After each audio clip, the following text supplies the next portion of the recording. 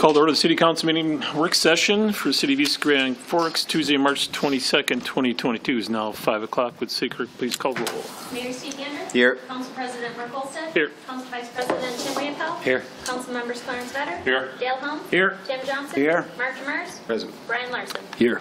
Does term quorum. Number 1, Grand Rides Bike Share and Update and Sponsor Requests. We have Blue Weber here. I'll hand it over to you right away. You want to go through it? Awesome. Thank you so much. So here to talk a little bit about Grand Rides Bike Share, which is a bike share program that has been in Grand Forks since 2019.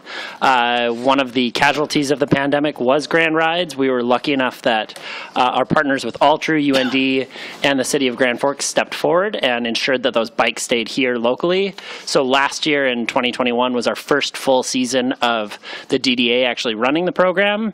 Amazing numbers. We had about 8,500 rides. We had about 815 users. This year, we're really excited. We've put GPS on each and every single bike. So one of the big things that we feel is going to be a huge addition to the City of East Grand Forks is getting those numbers, that data.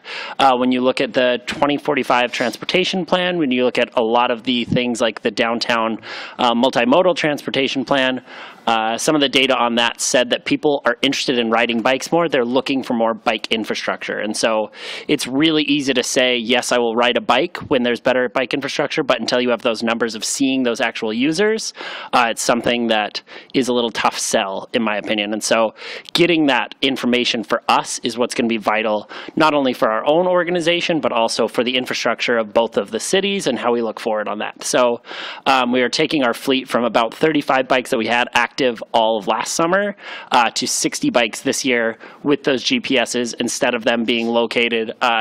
Hopefully you guys got the packet that we sent out as well. There's one image from there that you can see where there's about 14 bikes right outside of Cabela's, showing very good bike usage to the downtown area, including Cabela's, Blue Moose, things like that. This year, we won't be as dependent on those bike docks. So we're excited to be able to really activate all of those bikes and get them out and being used a lot more. And so what we're looking for is to continue to grow those partners who are part of this program. So ADJOURN has been extremely generous and stepped up in great ways. UND Student Government and UND have both stepped up. And then one of our biggest additions is we brought on Blue Cross Blue Shield this year. Since we want to continue increasing the ridership, we don't want to charge people to ride this. And so Blue Cross Blue Shield was amazing, and this program is going to be free for all users. So we will still ask people to enter in card information that creates a hold on those bikes, so that way if there is any damage to it, those people are still the liable users, but really making it so jumping on a bike is 100% free. So what we are asking of the City of East Grand Forks is to come on as another partner on this. It'd be at the $10,000 level. So we've had discussions with Reed and basically just looking to see if there's any support. We would love to have East Grand Forks as part of this program. We have any questions? Right away. Mr. Demers.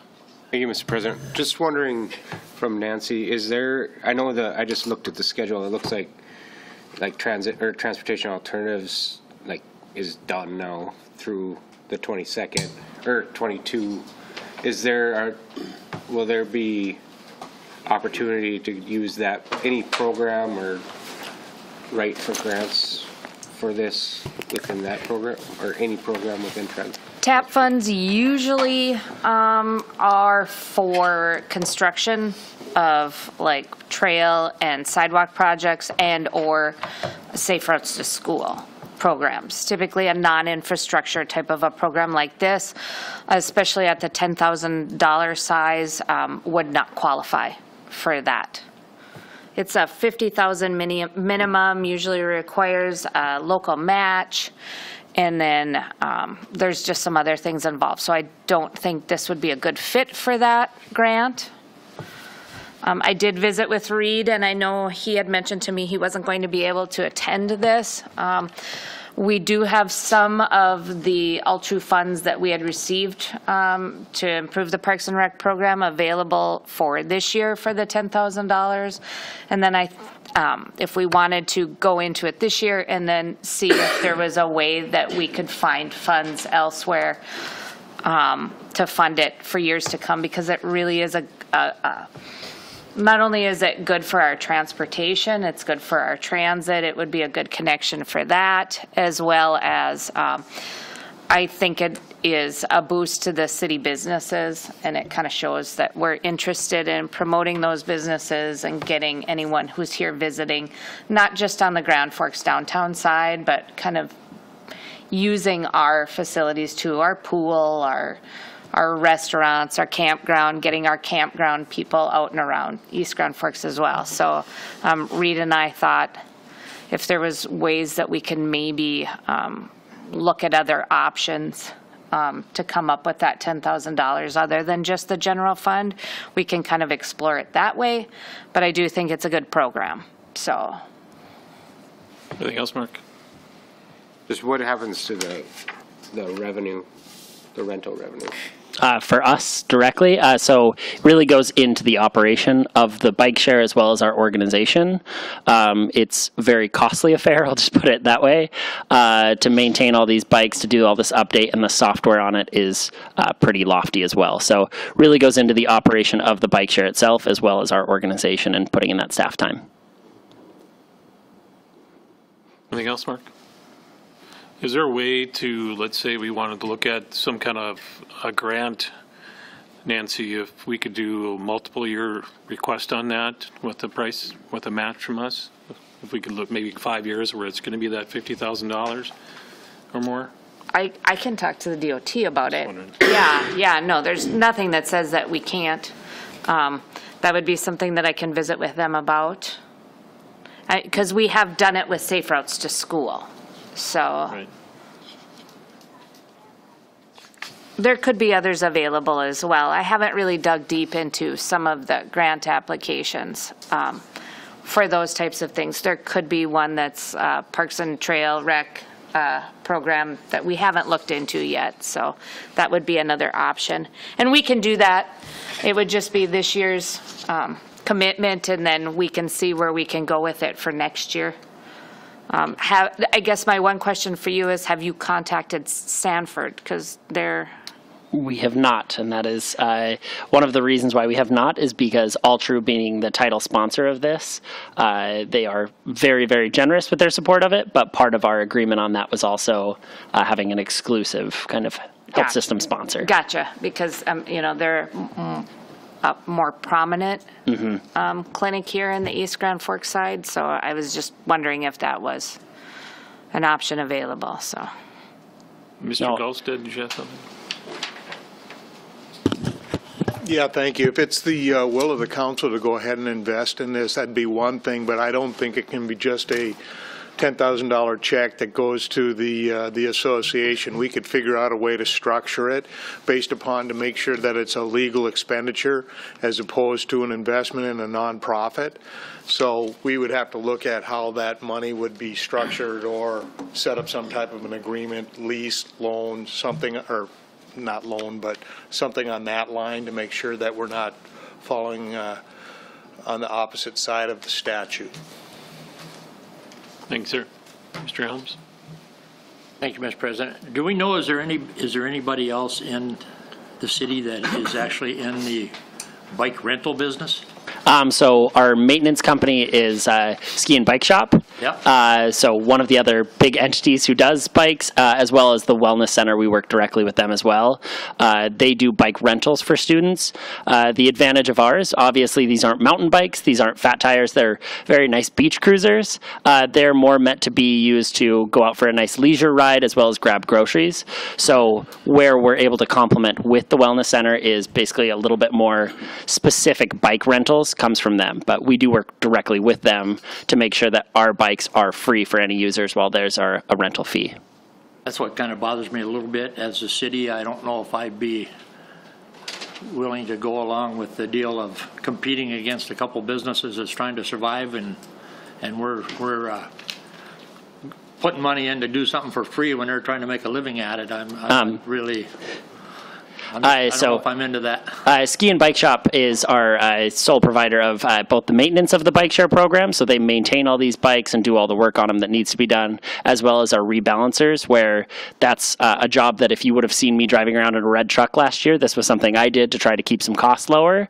And so working with our local businesses, we don't want to compete. We're a nonprofit who's membership based, so we want to make sure that our value is going right back to our members to keep sustaining and growing within the community. Larson. Yeah, I would agree this is a great program. Question for Nancy. Are we well set up here in East Grand Forks with public bike racks so that these bikes can look orderly and be put away and not just a giant mess out in front of the movie theater? We have purchased a few. Okay. One in particular here at City Hall, we have 2 of those. We did get one for the pool area. We have the one that was downtown at Cabela's that is still there. We can purchase other bike racks. That would be something, again, that we could use those Ultra funds for the Parks and Rec program at an extremely reasonable cost. And then most of the businesses downtown have their own bike racks. So, Okay, thank you. and one option that we could look into then too is contacting DNR and seeing if maybe the campground would be willing to maybe sponsor some of those bikes as well as a bike, because it would be of value to the campground itself. So. Anybody else have any comments, questions? Mayor? I know in every major city, this is the sort of thing that really connects various points within that city. If you're visiting and you don't have a vehicle to get out into the hinterlands, and maybe you don't have your own bicycle here, it opens up a lot of neat opportunities. You're seeing more and more rental of motorized scooters and these motorized bicycles and then these cruiser bikes. So this is definitely the way that people can come into a community and open up a lot more opportunity for exploration, spending money, stuff like that. So I think it is a good program. Thanks. Like I said, I mean, this was something that was brought up in 2018, pretty heavily pushed by the student body at UND. We've recently brought on a couple people for our committees from Northland as well to help try to get some insight into how to work with Northland as part of our downtown a lot more. And so that way, downtown Forks can continue to grow with all students in mind, not just UND, but both sides of the river. So getting Northland on those bikes is really important for us. Okay, what is your timeline that you would need an answer from us? Because I think what we need to do is need to get with Reed and Nancy and take a look at some of these things, and Mr. Gallstead, just to make sure we're doing things correctly if we did something. So I think working with Karla too to see if, I know you have a question, Karla, I'll get to you in a second. So I think timeline is, I guess my question is, when do you need to know by? Obviously, we want to know by August. Bikes are meant to hit the ground around May. Right now, we have the funds to get those bikes up and running. This is really to help make sure that it stays up and running. And so as long as we can have an answer, so that way we know, if East Grand Forks is interested in participating, we want that to obviously be a partnership that continues to grow. So. Sure. Karla, do you have something? I just had a question. I know you're looking at the $10,000, but if you look at the population between Grand Forks and East Grand Forks, are you set on that 10,000, or could we give you a different amount? I'm just looking at dollars and cents and, the population percentage and stuff. So just a discussion on that, that's all.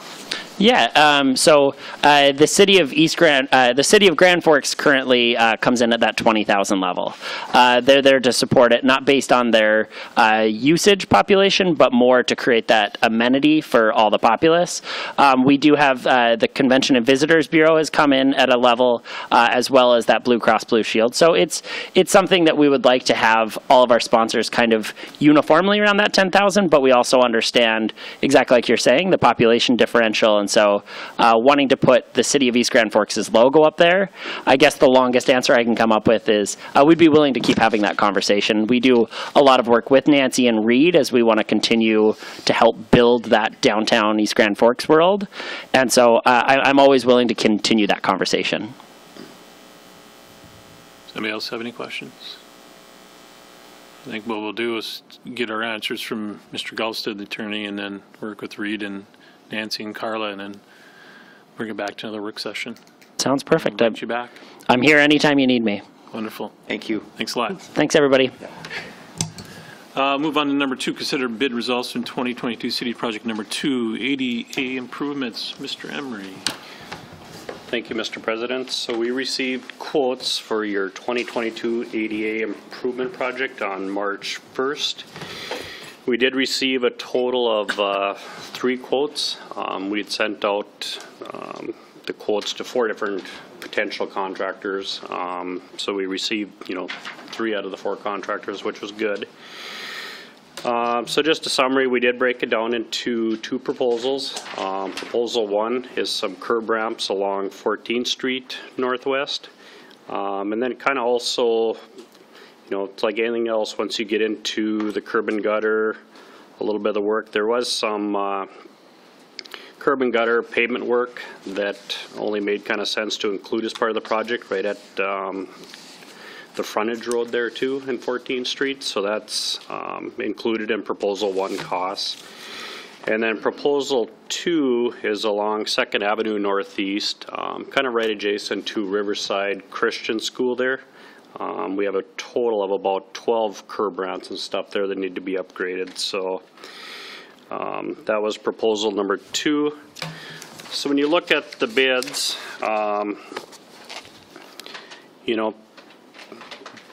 the overall numbers were about 8% above, what I was estimating, kind of based off looking at even like last year's prices we'd received. So, construction costs are up a little bit, no doubt. But, when you look across the board, when you look at proposals 1 and 2, I guess, together, the low bid is about $175,511, where the second and third, bids are about $195,000, $196,000. So, there is a the low bid is about $20,000, lower than the second and third bid. So, again, I do feel that we, received a good quote. We also, with OP Construction, OP does a lot of work in town, does good work. So, very confident in, their ability. So project funding for this project, we have used in the past, and talking to Karla, that's what we would use on this one, is we'd use basically our state aid maintenance funds. So with that, unless you have any specific questions, my recommendation, would be to award it to OP Construction, proposals 1 and 2, in the amount of $175,511.90. You have any questions for Steve? Mr. I guess Oh, I'd say good job staying with our scheduled improvements toward full ADA compliance in our city. Feels pretty good to see it happening, 1 street at a time. And in good faith, we're making progress toward the whole complete plan that we have. And I think on a year like this, where costs are a little high, this isn't a big project, but that annual progress, I think, is important. Yeah, no, and thank you for the kind of the reminder too for even the councils. You're correct. The city does have an ADA transition plan, and it is something that we have to basically show that we are kind of making progress on that. So we've kind of, between Nancy and Karla, we've kind of committed to try to do something, at least on an annual basis, to, show that we're making that progress. So, thanks. Mr. Demers. Thank you, Mr. President. Were these quotes or bids? Because you used the They were words. They were quotes. Again, being my estimated cost was under that $175,000. We could go out for quotes. It did come in just over, but I think unless Mr. Gulstead would tell me otherwise, I think we're still fine. Thank you. Larson. Thank you. Steve, any concerns that the low bidder is bidding the right spec on crosswalk markings? They're significantly lower than the other 2. I think probably the biggest thing is like OP Construction has their own striping division, so they're able to do that work on their own versus like an H&S or Tony Anderson, they would have to sub that work out. But they're way up on the 6-inch concrete sidewalk. They make that. And Jason has used op construction for a lot of the striping around town, kind of on an annual basis too, so. Anybody else have anything from Mr. Emery? See none, sir. Thank you. Appreciate it. Consider Hawk pedestrian signal system at Bylgand Road and 13th. Mr. Emery. Thank you again, Mr. President. I think as everyone's aware, we had applied through the Safe Routes to School grant program. We'd applied for, looking at putting in a Hawk crosswalk system at Bylgand and 13th Street. We just found out here a week or two ago that we were not, unfortunately, we were not successful in, being awarded that grant. But there was, some interest. I heard from some council members that were still interested in potentially, trying to move forward with that project. So in my discussions with MnDOT, being last spring, we kind of between us and Alliant Engineering, we had completed that kind of signal warrant analysis. Being we did meet a warrant for school crossing, MnDOT has said that they would allow the city to, utilize your state aid allocation dollars for this project if you would like.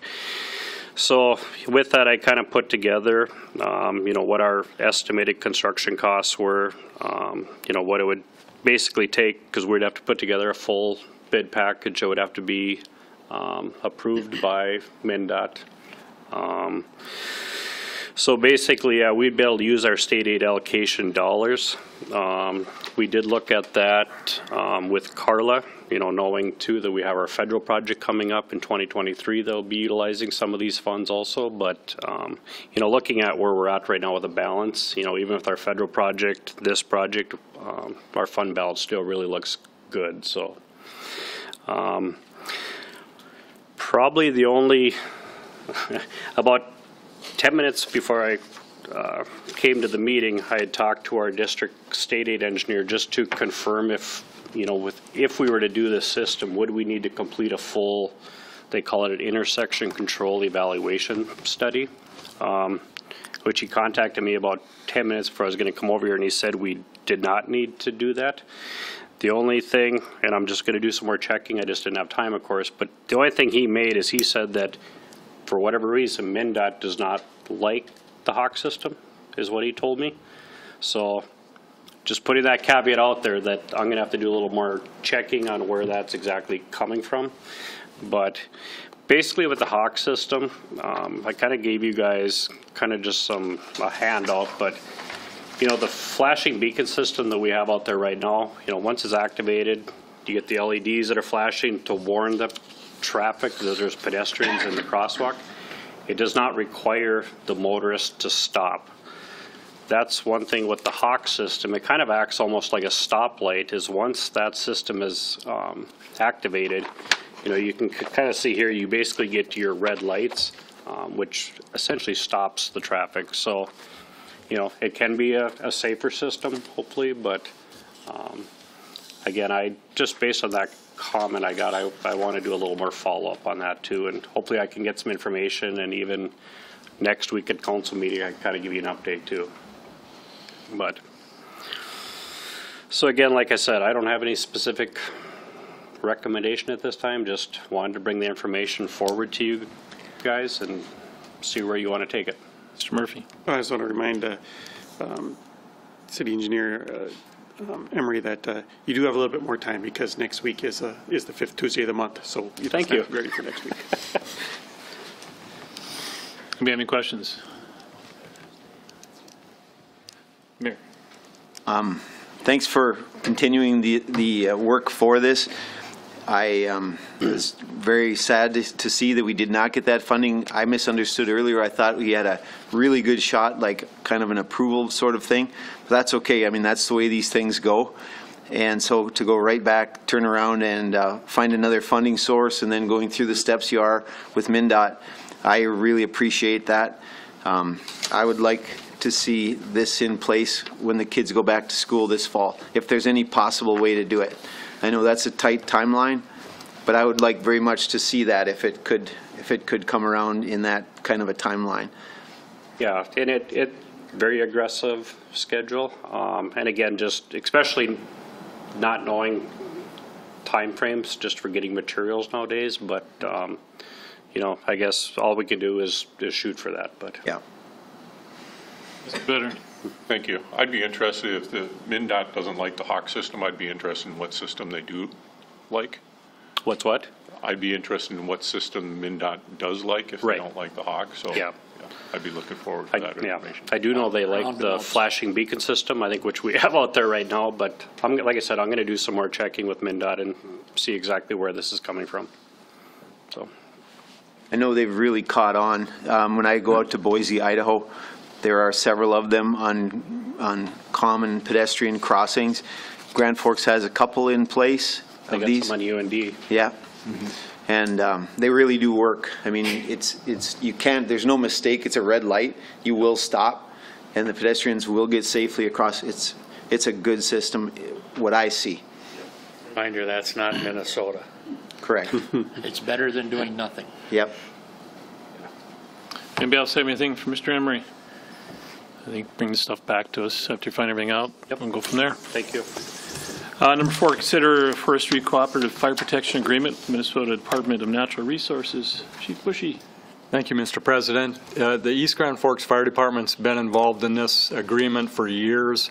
It's very beneficial to our community in several ways. I was contacted by the DNR supervisor and asked to update it and sign it and renew it. So that's what I'm asking your authorization to do. Anybody have any questions for the chief? See none, sir. Appreciate it. Thank you. Move on to number 5, First Children's Finance, Karla and Mr. Gorte.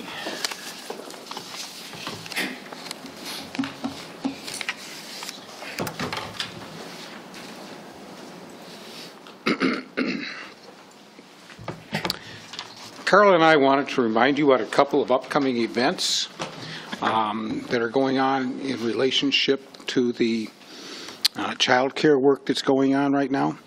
The first of these is going to be a Providers Appreciation event, which is by invitation only, and that will be on Monday, April 4th.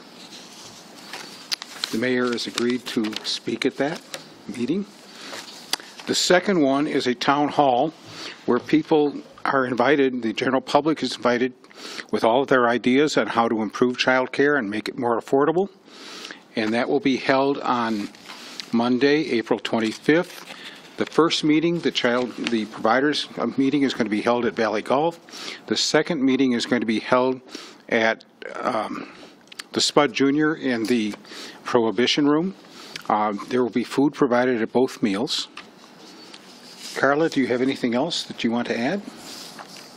No, and thank you, Mayor Gander, to mention it last week, but I guess the only other thing would be is if there's any providers that haven't gotten notice, to please contact us, and we will make sure you get invited. Thank you, sir. Thank you, Karla. Thank you. Anybody else have anything? Thank you. Move on to number 6, discussion of neighborhood bridge consultant, Mr. Murphy. Thank you, Council President. Again, as everybody is aware, this project is, finally making some ground. We're moving forward. We, there may be some debate to it, but we have a location identified, and we, at least on the East Grand Forks side, have taken several steps for that particular site and for moving forward with this. So, in all the discussion that we have had in the past, one of the things that would really help with us getting funding through either through the feds, through the state, discussions we've had with our United States House representatives and our local representatives is that if we would get this project as close to shovel ready as possible, that would definitely help with that. It would move our project ahead of others for funding. So with that being said, This is a very large and very complex process. There's a lot of things that are involved in getting a project like this shovel-ready. When you're going across a river and you're going from one state to another state, there's a lot of moving pieces to it and a lot of things that can be missed. So with that being said, I've had several discussions with my counterpart across the river in Grand Forks, and like I said in my report, is the last bridge constructed between these two cities was in 1963.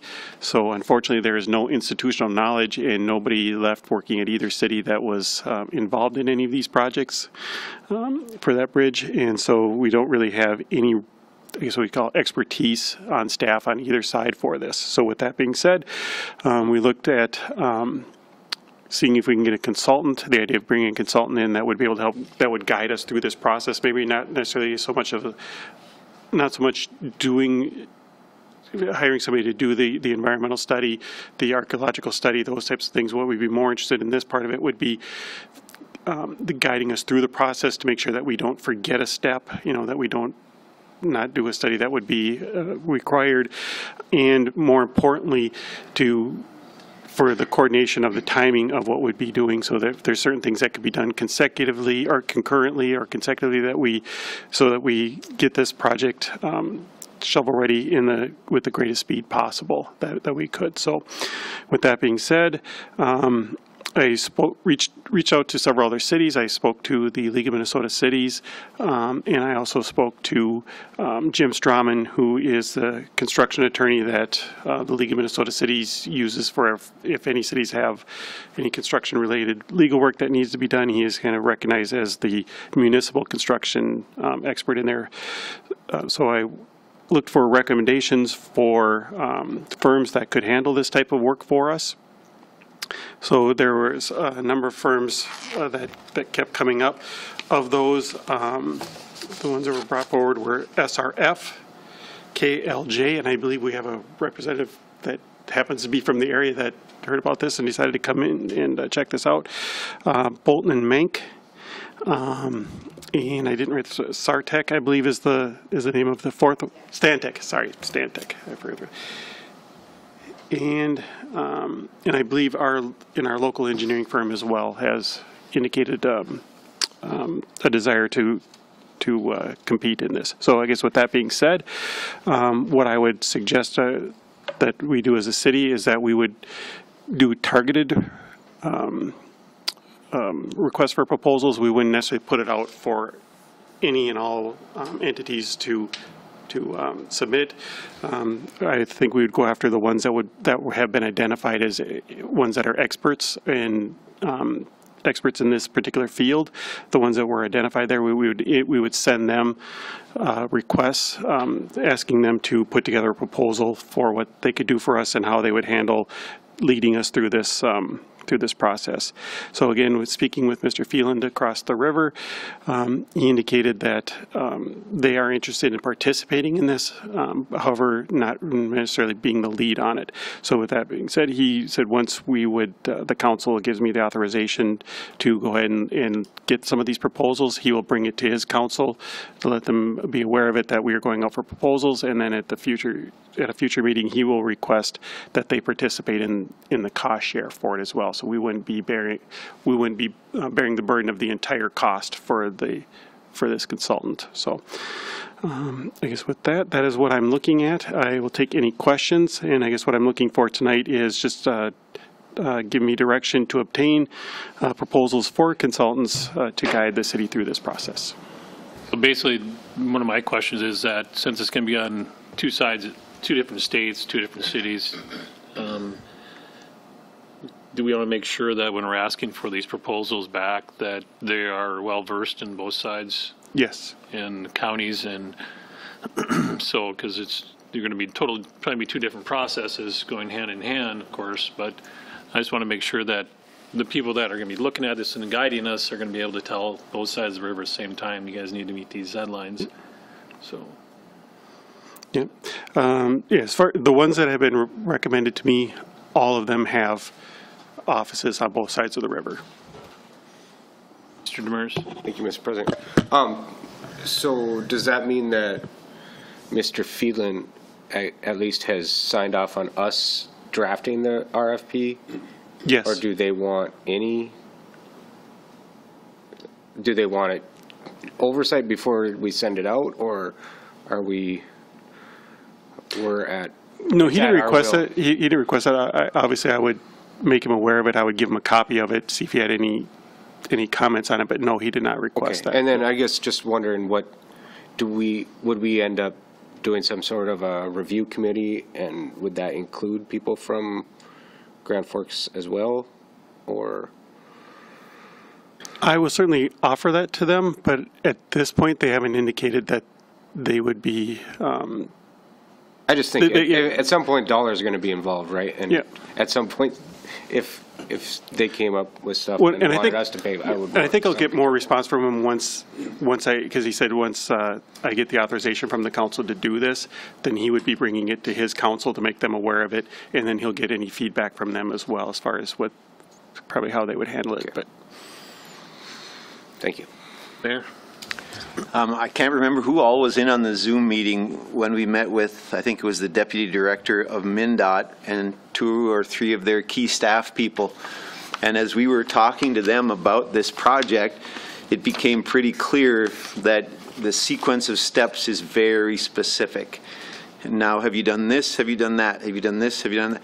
And about half of what they said sounded familiar, and about half of what they said is stuff that I know staff will have to manage, whoever that staff might be. And so I think you could call it a maze or you could call it a minefield to try to navigate through there to get to that point of shovel ready. But there are very specific steps, and like you said, David, some of them can probably run in parallel to save time, but some of them are going to have to be sequential, that you have to wait for the completion of this for the start of that. And so to compress that timeline and whatnot, I think the consultant will be worth their weight in gold. Anybody else have any questions? Mr. Vetter, Mr. Powers, or Mr. Vetter, whichever one goes first. Go ahead. Thank you, Mr. Chairman. I have been in several meetings regarding the proposed bridge, and last week I was kind of concerned. We had a little visit via Zoom with the North Dakota DOT, and I may be wrong on this, Clarence, correct me if I am, but their idea of a bridge is not on their scope at all. This is not a local bridge, it's not a state bridge, it's not a county bridge, it just doesn't exist. And it concerned me that they're not even thinking about it at all. And the other thing that has come up repeatedly in MPO, and especially on chamber meetings, Barry Wilford is always asking for a spokesperson from the city of East Grand Forks. And I would like the council to consider designating Mr. Vetter as that spokesperson. So if we do get into conversations like David and the mayor alluded to, he would be the person to be contacted for disseminating information. I'm getting a little frustrated because we've been talking about this for quite a while. And it really concerned me that North Dakota, even on their county level, they don't seem to see the importance that we do. You and I have talked about this, and I think Clarence would be beneficial. He's a council member. He's been on top of it since day one, and I think that'd be a good move. Thank you. I think one of the things you have to remember, too, is that this is why we're keeping going in front of them, keep pushing at them, keep talking to them. It's not because we don't want to talk about because something's going to be hard to do, and it's not in front of them. That's why we're doing this. And if we don't keep talking to them and keep pushing for it and keep asking for it, nothing's ever going to happen. So having out there that, you know, maybe they don't personally know anything about it, but there's people out there that we've been talked to about it. So I think talking negatively about it and putting it out there that this is not even on their radar is wrong, because it's not. It's been talked about. So, Mr. Vetter.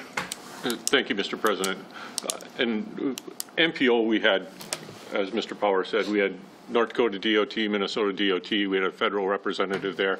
The take that I got from North Dakota DOT was that it's a local bridge, so the start has to come from the local area.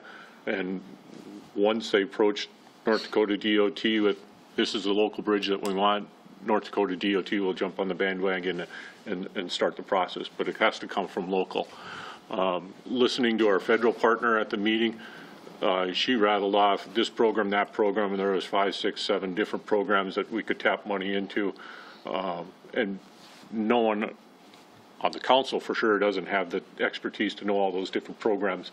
So again, hiring this consultant to be able to walk us through all that process, maybe even getting a grant to do some of the planning process, which the federal representative alluded to, I think is going to be money and time well spent on our part. I just don't want this thing to drag out. If we can get the RFP out quickly, get the consultant on board within the next month or so we can really hit this summer running and maybe even get some of the NEPA studies started this summer, that would be my goal, and just get this thing moving forward. Thank you. Anybody else have anything? Mr. Helms? Thank you, Mr. President. I'm in favor of the bridge, there's no doubt about it, but as I've said right from the start, I'm not in favor of another wet bridge. It does us absolutely no good. We need a dry bridge.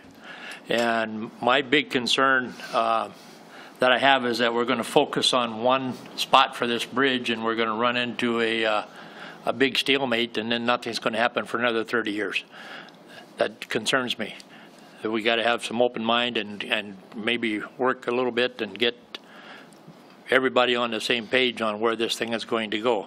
The other thing that bothers me, it seems like as a council, it seems like we're in the business of keeping consultants and engineers in business. I don't know. I hate the fact that we pay all these people and then get nothing out of it. I mean, I shouldn't say get nothing out of it, but nothing moves forward on it. So we kind of pay these people to do this stuff, and then we get to a stalemate. Now we're sitting there and we paid all this money, and now we're at a crossroad again. That's kind of an issue that has bothered me since day one, even before I was on the council. So, but I think we need to keep an open mind on where this thing is going to go, and where, and not focus on one spot, because if we do, we're going to end up in a dead heat, and we're not going to see a bridge for another 30 years. So. Yeah, I'm in favor of hiring, call it a program manager for this overall project here. But my recommendation would be, as part of this RFQ, we would have the ability, if we're happy with the services that we're receiving up front, we could continue working with this consultant, this engineering company, to oversee the NEPA study right into the design, rather than having this kind of start and stop, herky-jerky process of hiring different consultants. So if we hire the right team up front, having the option to call it a change order or just extend the contract with task orders, continue working with one team all the way through. But just sign them up for the initial study. I think that's a great idea. Thank you.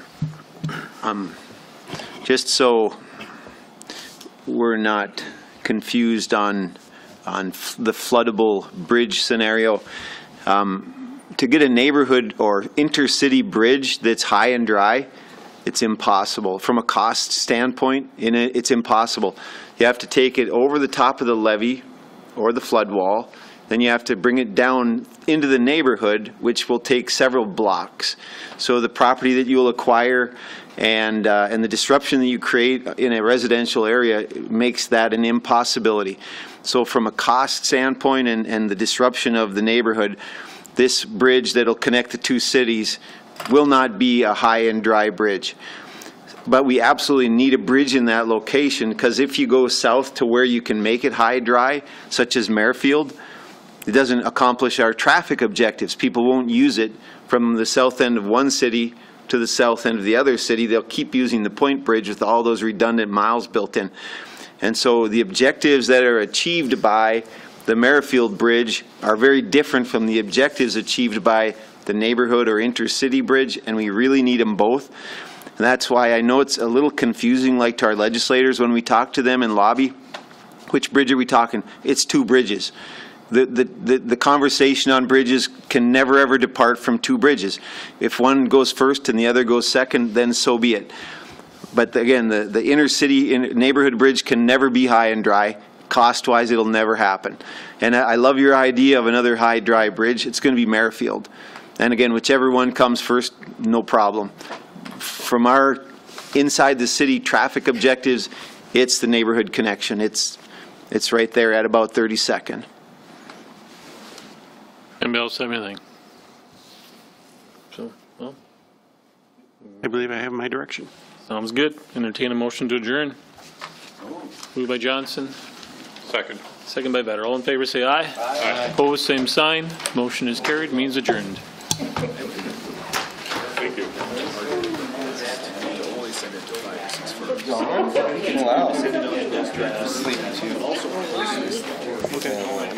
I think when it's sunny out, it's like gray, all of a sudden you get kind of that crazy back to that warm. Yeah, it does. I don't